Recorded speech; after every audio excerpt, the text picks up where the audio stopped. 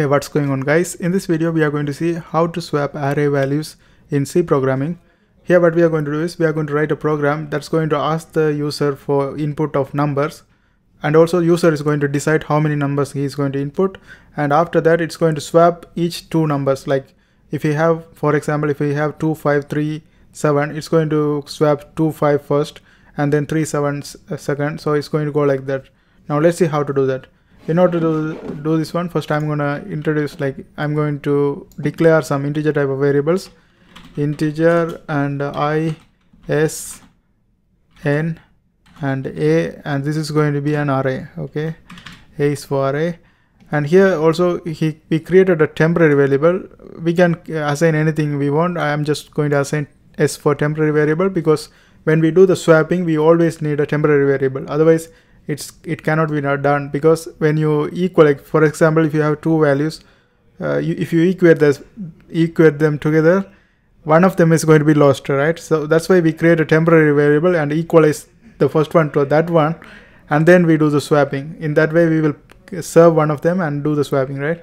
So that's why we need a temporary variable right here. The next thing is we are going to give a prompt to the user. In this prompt we are going to ask the user to enter the limit. In this limit the user is going to decide how many numbers he is going to enter. So let's go ahead and give a prompt to the user. This is going to be printf statement. In this printf statement we are going to say \n, enter the limit. Enter the limit. Okay, so this is the prompt to the user, and after that the user is going to enter the limit. So this is going to be stored in. So in order to get the input we have to create a scanf statement, scanf, and in this one, since this is an integer type of variable, we have to put %d, and we are going to store this one in n. So we have to put ampersand sign, since this is a variable we have to put ampersand sign and n, and then semicolon, and after that we have to create another printf statement, another prompt to the user to get the numbers input. So if the user enter 3 limit, the user has to enter 3 numbers. So in order to get the numbers we have to first create a prompt to the user. So that's going to be printf \n, and in this one we are going to say enter the numbers, and then the user is going to input the number. So depending on the user's limit, it has to run that many times. So in order to run that many times we have to create a for loop. The for loop is going to repeat that one according to the user's input. Okay, so let's go ahead and create the for loop for that, and I'm going to initialize that one with 0. So since we are initializing this one with 0, we have to have I less than n. Okay, and then we are going to do the increment by 1 each time. Okay, so this is going to be our for loop, and each time we have to get the input from the user, because if the user enter 5, it has to run 5 many times to get the numbers, right? So this is going to be scanf, and then here we are going to have %d, and whatever the number the user enter, it's going to be stored in the array we created. So this is going to be ai. Okay, that's it for this one. Now we are going to create another for loop to swap the numbers. So here we are going to create another for loop, and also I'm going to initialize this one with 0. So I is equal to 0, and then I is less than n. I is less than n, and as I mentioned before, we are going to swap two numbers each time. 2 numbers, like if you have 4 numbers, it's swap first 2 numbers first and then do the last 2 numbers second. So it's going to go like that. So in order to do that we had to do the increment by 2, I plus 2. Okay, so the next thing is we are going to create an equation for the swapping.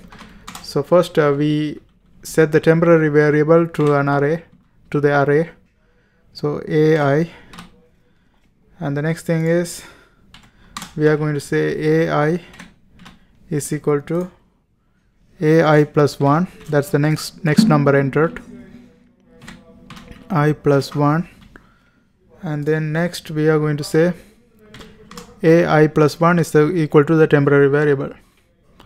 So this is how we do the swapping.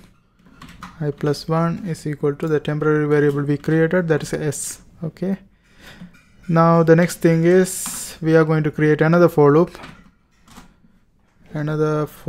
to do the swapping and print the numbers. So for loop right here, and we have to create a printf statement to print out the final results after did the swapping. So here we have to put printf, and in this printf statement we are going to put \n and %d, and then whatever the value we swapped, it's going to be ai, the array. Okay, and that's it. Now let's go ahead and run this one, and also I have to finish this one with a curly bracket, and that's it. Let's go ahead and run this one and see how it works. Okay, there are some errors. So there are some errors with the curly bracket. So curly bracket here is good, this one is good, this one looks good, this one is good, and here we have this one, and this one should be open.